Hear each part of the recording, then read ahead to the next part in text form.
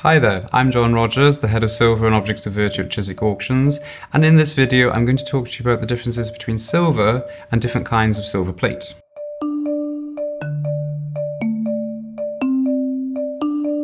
Sterling, or 925, sometimes called solid silver, is the genuine article. It is assayed at the assay offices and it is pure silver. But over the centuries, as an expensive item, there have been substitutes for solid silver made. One of those is old Sheffield plate, made in the middle years of the 18th century until about 1840. It is actually a body of copper with a sterling silver sheet fused to it.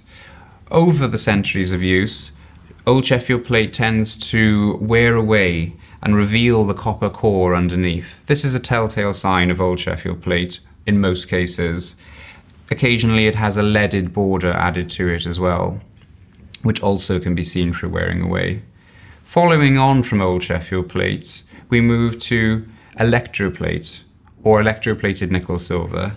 This is actually a core of nickel that has had silver electrochemically added to it over the surface. It is often brighter and lighter in appearance than old Sheffield plate, which tends to age more maturely like silver articles themselves. There are a variety of marks to be found on electroplates. EPNS is often stamped, EP or A1, determining the quality of the plate. One final factor between these things is the tension of the metal. Silver items have a springiness to them. They sort of give way under pressure from the thumb, whereas copper and nickel are hard and solid and on the whole don't bounce with any pressure applied to them. The values of these things all changes. Sterling is of course the highest.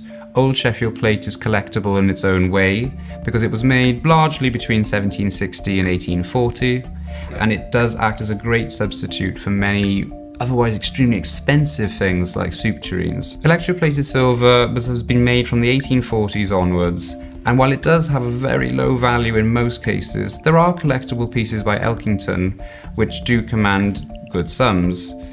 It is on the overall much more common, and there are many items which are only worth a modest sum of £5 to £10.